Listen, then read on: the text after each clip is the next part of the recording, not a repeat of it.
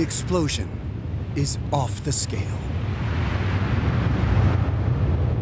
And the thermonuclear effects are felt far beyond Bikini.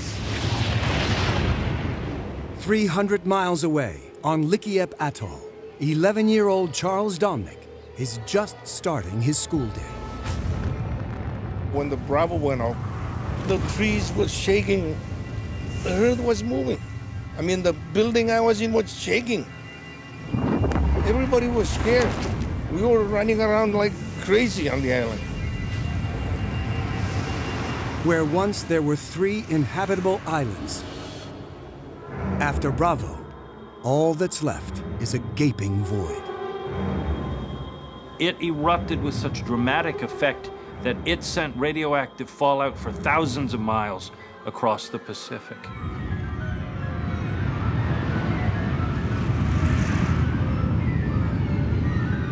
Bikini's original inhabitants have long since been relocated.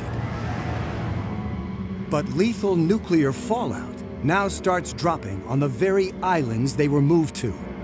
The problem this time is especially acute because this entire area of the Pacific is subject to radiological fallout. Dozens suffer serious radiation sickness. Even to this day, many Marshall Islanders still report an unusually high incidence of cancers and other long-term illnesses.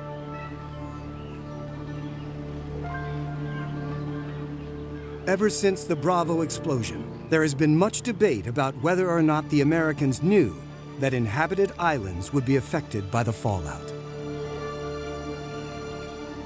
The full truth may never be known, but the damage to the environment and to the local population is a graphic illustration of the shocking power of a thermonuclear device.